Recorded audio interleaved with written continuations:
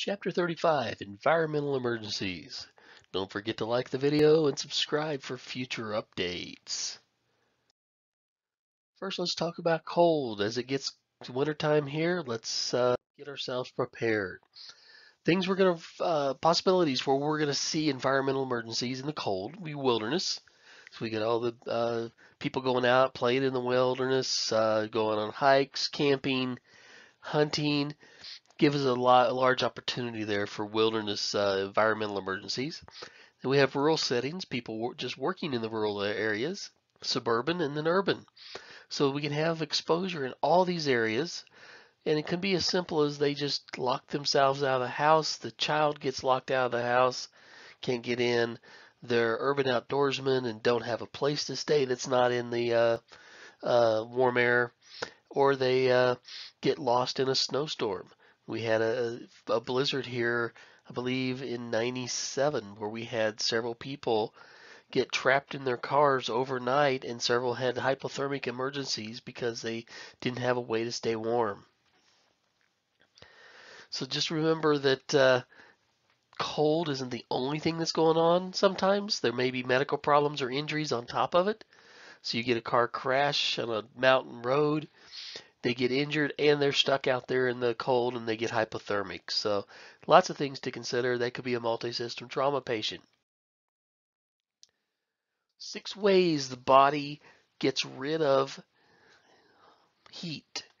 Conduction with great direct contact with an object, or water chill.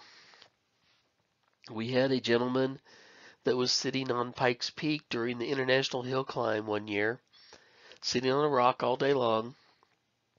The end of the race comes, he doesn't move. People are concerned he's altered mental status. He'd been sitting on the cold rock all day, and his body had been conducting heat into that rock and creating a state of hypothermia. Convection is the movement of air or water across the body surface. So you get the air moving around the body, it picks up the heat and takes it away. Radiation, your body just gives off heat and it goes into the surrounding air. So that's you've seen somebody that's had a fever, you can feel the heat coming off their body. Evaporation occurs when the body perspires and gets wet. Or respirations, you just breathe. That's why you see your breath when you breathe in the cold air. It's heat coming out. This heat with a little moisture mixed in and causes just steam to come out. So we've got the exposure to cold reduces the body heat.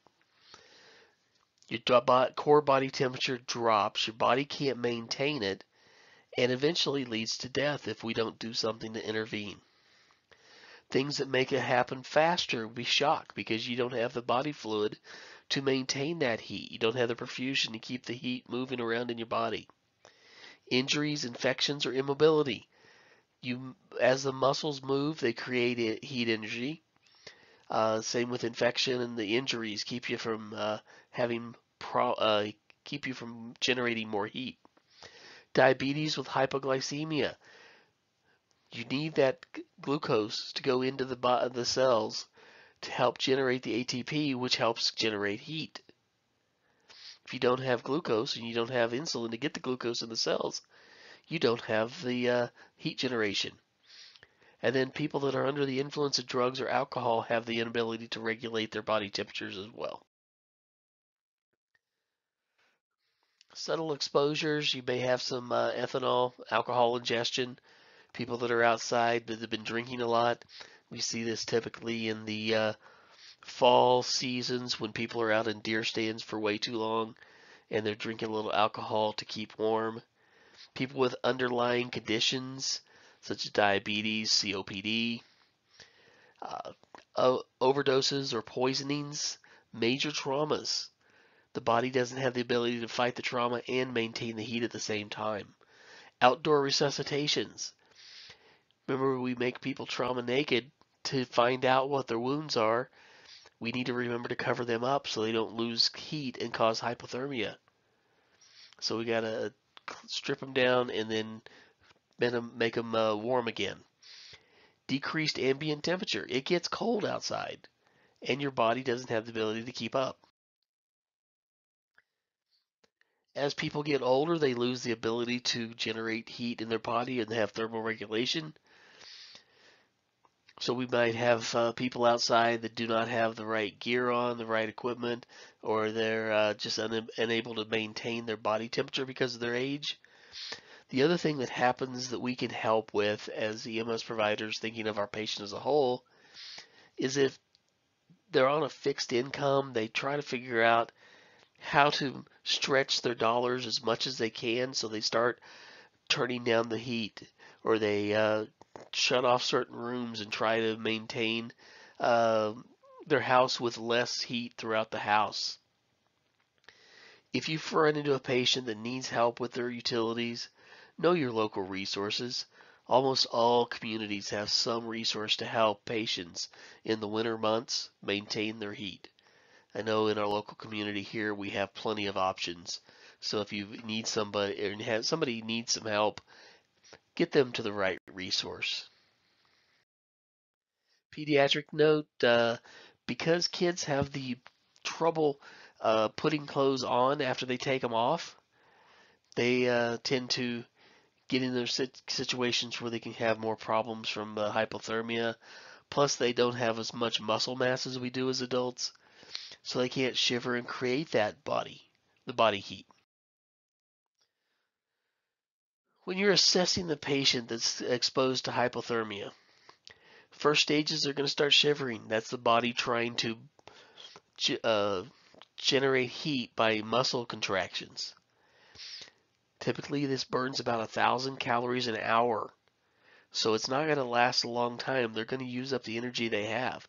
So that's another reason to understand why the patient needs that glucose or the insulin to get the glucose in the cells because it's using so much. They might start have numbness or loss of sensation in the extremities, the nose, the ears. They'll be stiff with rigid posture. They can't move correctly. They lose their fine motor skills. They appear drowsy because their brain is starting to chill out and just get get to the point where it's not providing the support that it needs. Rapid breathing and pulse, slow or absent breathing and pulse, depends on where they are in the hypothermia stages. Like I said, they lose motor coordination. That's something we train employees to look at in the safety world, is we tell them to watch for their their coworkers not having the coordination that they usually do. Decreased level of consciousness or unconscious, abnormally cool skin. The abdominal cavity, it gets cooled off quick. So you put your hand on their belly and it's cold to touch. The skin gets red, cyanotic, blotchy looking. Just kind of depends on where they are in the cooling stages.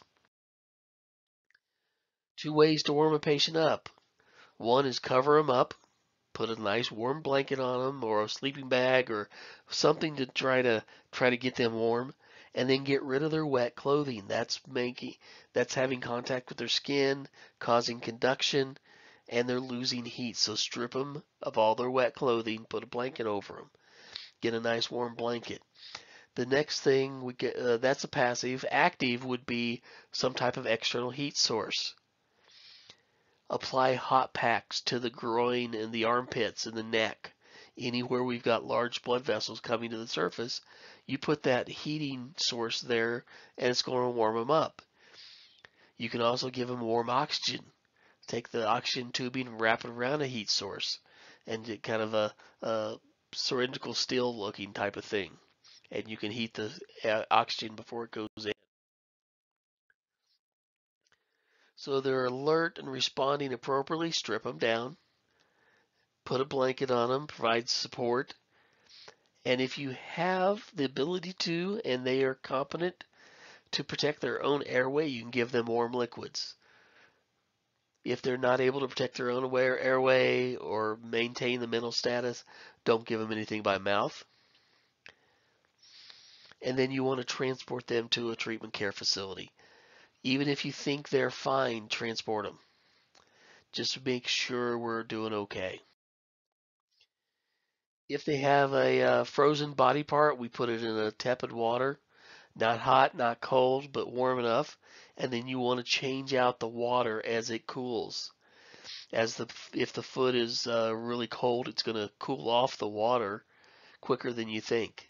So you're going to switch it out as soon as possible. It's extreme hypothermia. The patient's unresponsive, no vital signs. What happens is the pulse can slow down to 10 beats a minute. So when we're checking pulses, we're not going to just check that 6 to 15 seconds. We're going to check up to a minute. If you don't have a pulse, you start CPR. You shock them if you can. The problem with AEDs is that if they are hypothermic, the heart very rarely defibrillates. But you're going to not know what the temperature of the heart is, so you're going to shock anyway. The other thing we need to remember on hypothermia patients is they're not dead until they're warm and dead. And hopefully we get return of circulation, and then we can put them back into hypothermia. They're unresponsive or responding inappropriate. Maintain the airway, lots of oxygen. Pass it through warm water, humidifier. If you've got a humidifier in the ambulance, tape some of the hot packs to the outside of it. If you don't, wrap the tubing around it, put some gauze around it. Take one of our vacuum splints. Put the tubing and a hot pack inside the vacuum splint and then secure it. And that'll help warm the air up as it goes. Get some warm blankets, anything you can do to warm them up and transport to the appropriate facility. Frostbite or localized cold injuries, mostly affecting ears, nose, fingers, hands, toes, and feet. These are because those are the most distal portions and they have poor circulation. What happens when the body part gets cold is it does blood vessel constriction. This allows the blood to pool and freeze in those areas.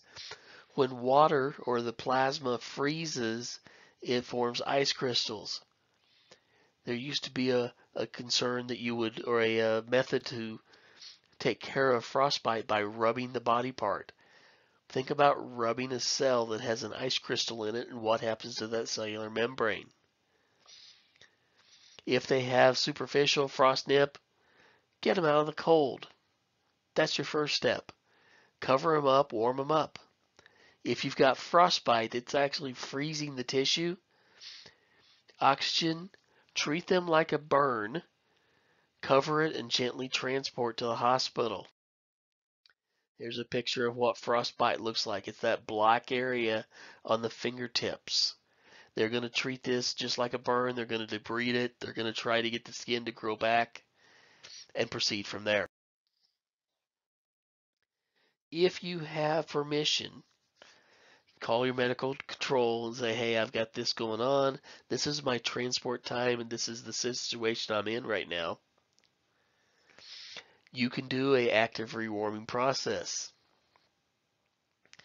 You take lukewarm water and a container to fully immobilize the injured body part. And then you start rotating the water through as it defrosts. Water temperature between 100 and 105, so that's about the temperature of a hot tub. So it's not uncomfortable, but it's warm enough to start warming the body a little bit above normal temperature. As you put the body part in, you want to make sure there's nothing on it. No clothing, no jewelry, no bands, no straps. And warm it up gently. Stir the water. Change out the water back and forth. Once it's completely rewarmed, you take it out, you dry it off, and dress it with a sterile dry dressing. Maintain the patient's body heat. They're still going to have some coldness in their body, so you're going to keep them under a blanket. Keep the body part from getting cold again, and monitor your patient. Because you've just changed the circulation of a body part that was frozen, there are other things that can happen. You can have pulmonary embolisms. They can throw a clot to create a stroke. They can have a clot to cause a myocardial infarction. So you're very careful. You need to watch these people. Opposite, exposure to heat. The body can try to get rid of some heat. It can try to sweat and maintain a good body temperature, but at the point where you have the loss of that ability to control the heat, you develop hyperthermia. If you do not treat it, it will cause death. The body gives you plenty of warning signs along the way. You start having heat cramps and heat exhaustion. Normal to cool skin, pale, moist. Your body's trying to compensate. You're trying to get rid of the heat by evaporation, so you're really sweaty.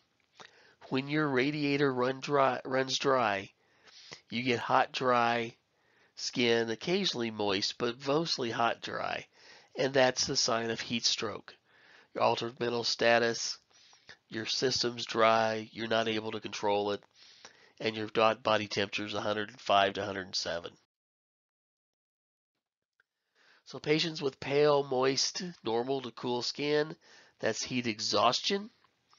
The body loses salt, bringing muscle cramps. You're going to have some types of shock because of your body fluid loss. Typically, this happens the first few months of summer when the people aren't exposed to heat or they're in an environment they're not used to. This was a common thing we ran into in Las Vegas when I was working there. Is people that weren't used to the heat, didn't think it was going to be a big deal because it's a dry heat, and they would go out and not drink enough. They start to develop muscle cramps, weakness, exhaustion, rapid shallow breathing. We're trying to get rid of the heat, but we're not efficient at it. Heavy perspiration, possible loss of consciousness, but they're trying to control the heat. What you want to do is get them out of the hot environment. Give them oxygen, take off or remove their clothing, loosen it up, put them in a supine position, keep their blood flow normal to the head, but you want as much body surface exposed to the top so you can get rid of heat. You may want to give them sips of water if they're able to control their airway, moist towels, and transport to the hospital. Cool them off as much as you can. If they've got hot, dry skin, it's a heat stroke. They have lost the ability to control their body heat, and you want to get them cooled off into the hospital as quick as possible. They'll have lack of conscious or loss of consciousness or altered mental status, rapid breathing, full rapid pulse, lots of weakness if they're conscious, little or no perspiration. Ones I've seen, they've stopped perspiring completely. Pupils will be dilated because they're dropping epinephrine in their body to try to compensate, and they'll possibly have having seizures. Get them out of the heat. Get them out of the area that's causing the problem. Take their clothing off. Get them stripped down as little as you can so you can get some lots of surface area there so you're able to take care of them. Cool packs to the neck, groin, and armpits, as much coolness as you can get. You want to make sure you're cooling down as everything as you can. If you got a young child that's you can put in water, do that. You can drop them down their temperature fairly quickly, but not cold water. You don't want to create hypothermia on the patient. You just want to cool them off. Administer lots of oxygen and immediate transport. You let the hospital know you're coming. They will get an ice bath set up for them and cool them off as quick as possible.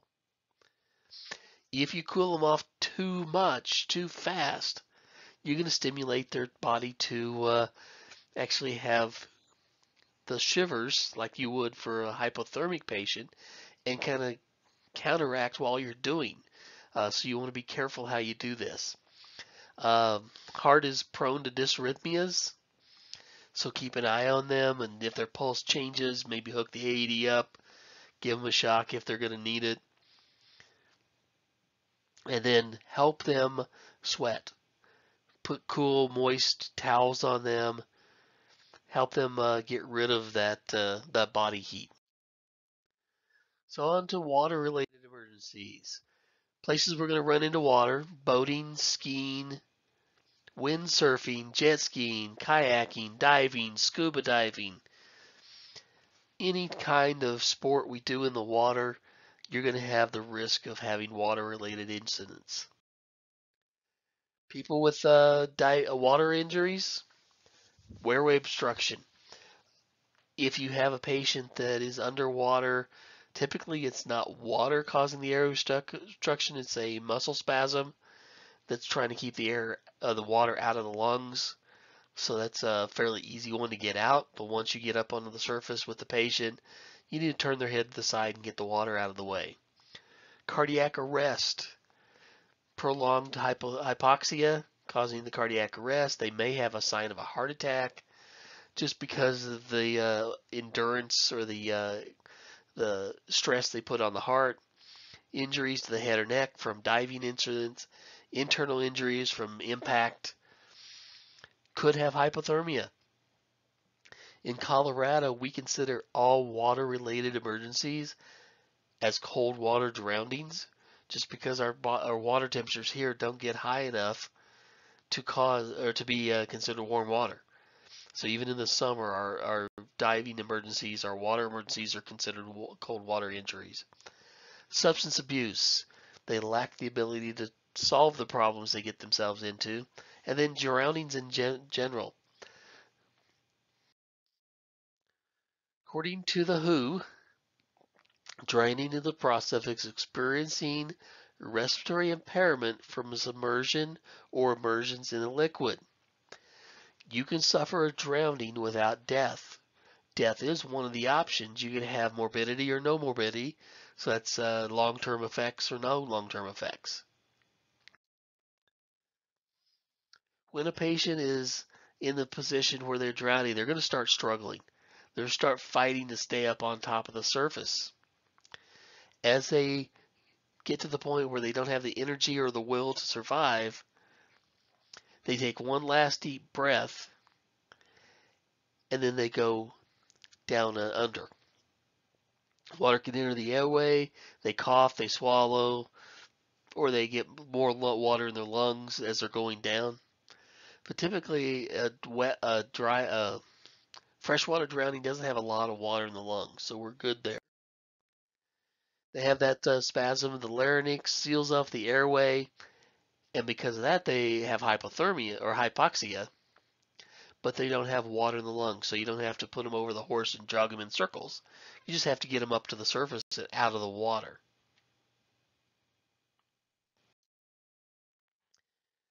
Rescue breathing in or out of the water, it's your choice. If you are talented enough to do it while you're dragging them out of the water, that is perfectly fine. Get them breathing as quick as possible. If you have a non-breathing patient in the water, get them semi-supine and provide ventilations. Lifeguards train how to do this. If you're not trained, don't do it. If you have problems getting air to go in, that's when we apply more force. This is where the FRO-PVD, the flow restriction oxygen powered ventilatory device, comes in handy. You can apply that extra pressure to force the air in past obstructions to pass the water. Any patient that's in the water and unconscious, we assume they're unconscious because of a head injury. So we're going to take the time to put them on a backboard, secure them to that board, and secure the head before we get them out of the water. Don't aggravate spinal injuries, but ABCs come first. If you have to secure the airway, you secure the airway, and then worry about the spinal next. Keep everything in line.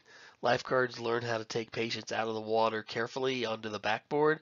So if you're in a situation, let them help you. Listen to your dispatch. Tell them what's going on. Tell the hospital what's going on. Make sure everybody knows that patients coming in the way they are. Diving accidents. Typically, this is the 16 to 24-year-old male with young females on the beach or on the side of the creek. and they're watching what happened and they dove in and hit the rock head first. They can have all kinds of injuries. So do a complete full assessment and then just treat the injuries you find. Scuba diving accidents, we've got a couple of things we're going to run into here. Arterial gas embolisms. When a diver holds his breath coming up out of the, the lower depths of a dive, this causes the nitrogen to expand in the blood and causes the air embolism. They don't have the right training, they had a failure or some type of emergency, or they ran out of air. We had a patient one time that was about 110 feet, ran out of air, and instead of buddy breathing with his buddy that was there with him, he decided to swim to the surface.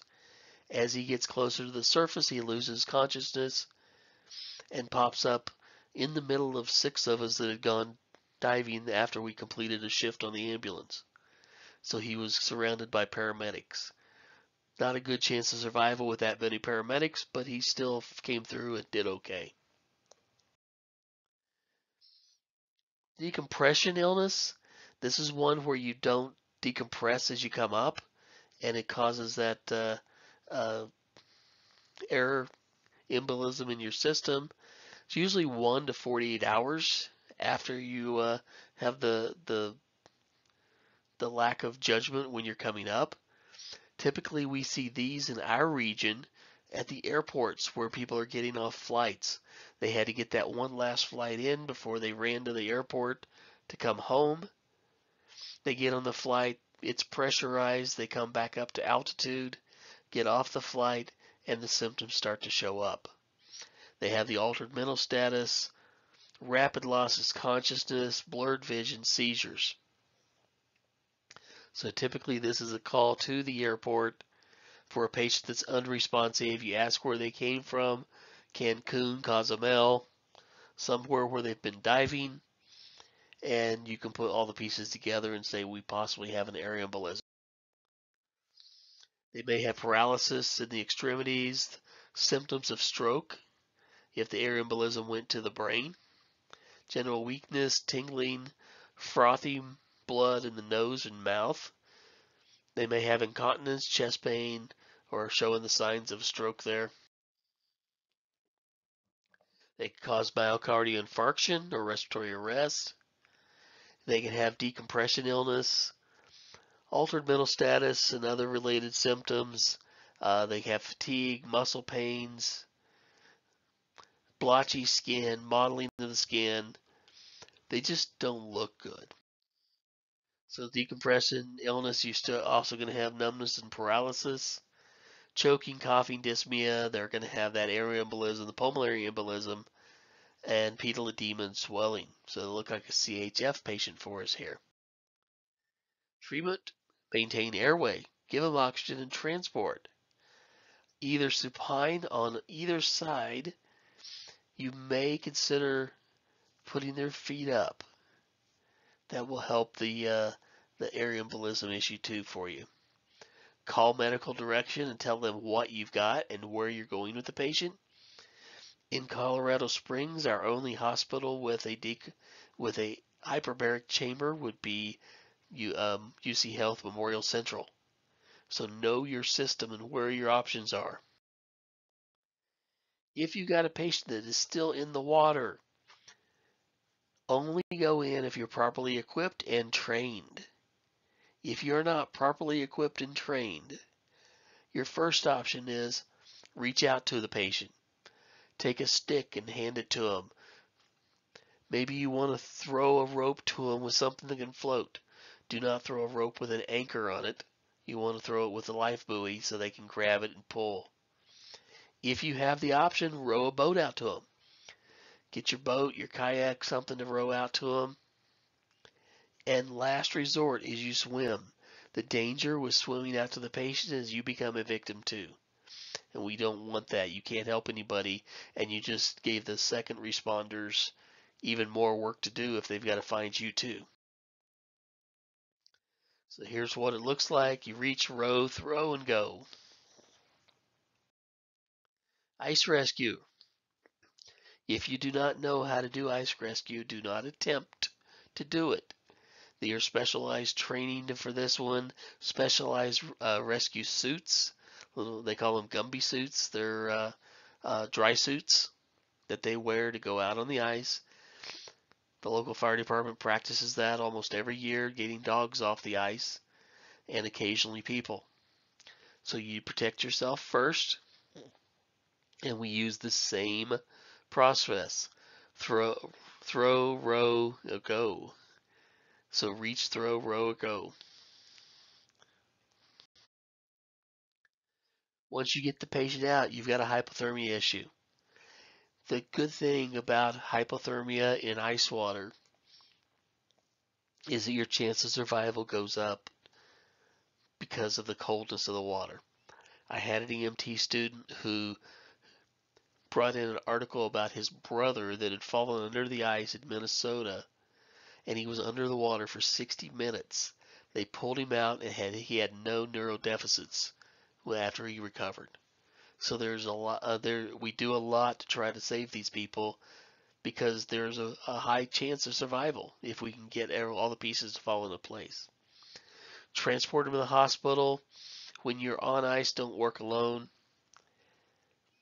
and then don't walk on the ice unless you're properly trained and equipped. Okay, high altitude emergencies. We run into this one here occasionally in Colorado. As you go up in altitude, you have less air to breathe and the air pressure changes. So commonplace, my students, seems like there's a group of them that end up working at the summit of Pikes Peak. And they typically tell me they run into these illnesses all the time. They will get patients that get off the cog railway that have a pulse ox of 60, and they're having shortness of breath, severe headaches, and just all the signs of the altitude sickness.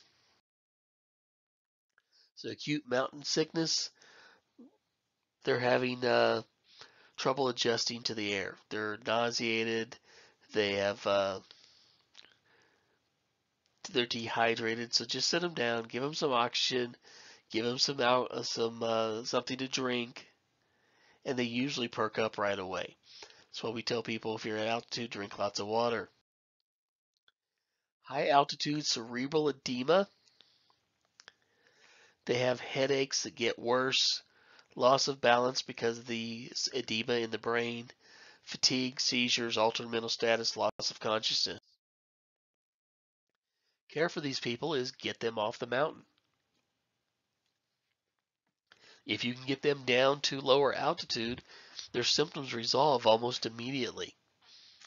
Give them oxygen, provide supportive care, whatever you need, but to get them to a lower altitude so that we can reduce the exposure and make them better. It's the same thing for the heat and cold. Get them out of the offending environment, and they do. The other version of high altitude illnesses would be the high altitude pulmonary edema, very similar to the cerebral edema, but a little bit more serious because breathing's kind of important for us. They have a dry cough that may progress to coughing up blood. So they get that pink frothy sputum like we have for every other pulmonary edema. They're tachypnic and they are tachycardic. They may have a mild fever, so their body's kind of fighting off this pulmonary edema. O2 sat is low, real low, and they may progress to pulmonary failure or arrest. Get them down, low altitude, lots of oxygen, and provide support. Almost every year during the uh, Pikes Peak hill climb, they have patients with both of these symptoms of they come to watch the races and don't get acclimated, and they stay up there all day and then have these symptoms. Is as simple as bringing them down to low altitude. Let's talk about some bites and stings. All spiders are venomous. The good thing is spiders only attack if they feel threatened. So you can let a black widow crawl across your hand, and unless you trap it, or squish it, it's not going to try to bite you. I've done it myself. It's a different experience, but the spiders do not attack unless you provoke them. The good thing is spiders have enough venom to kill their prey. And last time I checked, we are not the prey of a spider. So their venom may be dangerous to local tissue. It is not systemically dangerous to you. Uh, Insect stings, rare occurrences, but when they happen, the problem we run into is the anaphylactic shock. So we want to try to get rid of the stingers as soon as possible, so we don't get their venom as much as, or limit our exposure to the venom. But we want to be watching the patient for difficulty breathing, swelling, and other issues there. This is a picture of a brown recluse spider. That is probably the one most dangerous ones I know of, because it actually does necrosis of the tissue, and they end up having to debride that and possibly cut out pieces of the skin and tissue below. Signs and symptoms, we're looking for anaphylactic signs and symptoms for our more serious patients. So we'd have the altered mental status. We have bites or stings or on the skin, puncture marks. Document where these are, and I like to even circle them with a Sharpie on the skin so I can find them later in case they swell up. Localized pains, blotchy skin, possibly some numbness or tingling in the extremity that gets bad, a burning sensation, redness, swelling, blistering. They may get altered mental status or weakness, difficulty breathing, headache or dizziness, all signs that they are starting to have some anaphylactic issues. If it's some type of infection because of the bite, they're going to have chills and fever, maybe some nausea, vomiting, muscle cramping. Depends on what the insect was. They may have excessive salivation and sweating. So like I said, they're all moving towards the anaphylaxis concern. Treatment, treat for the shock. If you're not sure, call medical control. Tell them what they got bit by and what you think the treatment might be. If it's anaphylactic, then you definitely want to do the epinephrine. Otherwise, there may be some antivenom that they need to get a hold of, and your hospital needs to know that so they can call and get that transported to them. If you can remove the stinger and venom sac, do not grab the stinger, because the venom sac is attached to the stinger, and you squeeze it, you squeeze the venom in. So it kind of defeats your purpose. So you're going to want to take your ID card and just flick the stinger out. Remove the jewelry on the affected limbs, constricting bands above and below. Um, Keep it kind of isolated. Mobilize the limb, put a splint on them, keep them from moving around. Snake bites, you have to have some special care, but they're usually not life-threatening. Even our rattlesnakes here in Colorado, you don't have an issue with life threats. You've got 12 hours usually to get to the hospital. The problem we run into sometimes is you have the anaphylactic reaction. That's a life threat, and then you address that with the epi. Keep the patient calm, keep yourself calm too. Immobilize the body part and keep it below the heart. You can put a constrictive bandage around, not a tourniquet. We don't want to stop the blood flow. We just want to stop the lymphatic flow. We do carry rattlesnake antivenom here in Colorado Springs. So if you have a patient that's bit by a rattlesnake, we have it at all the hospital systems, so we can get that to them. The kind we don't carry are the more exotic animals that we might find as pets or at zoos. The good thing here is that our zoo carries the antivenom for the ones they have. So if you have a handler bit by a snake at the zoo, they typically have the resources you need. You'll notice bite marks. They'll have two fangs that go into the skin. That's a typical bite mark for most of our venomous snakes. Takes 30 minutes to hours to start having issues there. So you, like I said, you've got time. They may have rapid pulse and labor breathing. Again, keep the body part below the heart. Use a constrictive band and keep the patient calm. They may have vision problems, general weakness, nausea, vomiting, seizure, drowsiness, or unconsciousness. Depends on how they're reacting to the toxins. Care. Call for medical direction. Tell them what you're coming in with. They will get the antivenom. Typically, they do not give the antivenom to patients. They watch them to see how they're reacting and keep the antivenom if they need it. They've found that there's more side effects from the antivenom than the actual venom. So treat for shock. Document where the fang marks are. That's where I, again, use a pen and circle it. Take the jewelry off. Keep everything immobilized and transport to the appropriate facility. Do not bring the stake with you to the hospital. That is one way to clear out the ER almost as quick as bringing the chemical. Throw the bag up on the counter, say, here's a snake that bit him. You will not have anybody there left in that room. So do not bring the snake with you. Identify what it is. We can guess we're pretty sure what they are if they've got two fang marks and it's here in Colorado because it's rattlesnakes. Other parts, southeast